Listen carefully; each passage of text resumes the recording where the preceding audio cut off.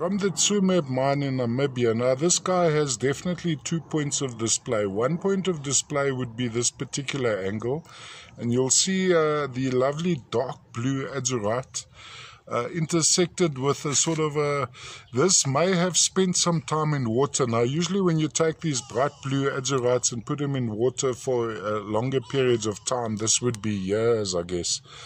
You'd have the sort of the glow going out of them. So it's partially crystalline going across. It is actually all crystalline. Just some of the crystals are shiny faced, as you see here. Of course, dark blue. Then when we move it around to this side, we have another point of display on the specimen. I would use this as the matrix. So in this case, we're going around like that. These crystals are a little bit larger on this side. Of course, from the famous old Tsumeb mine, Namibia, this is a pretty nice angle of display as well. So if you have it lying flat on this contacted section here, going around like this, we'd have this view.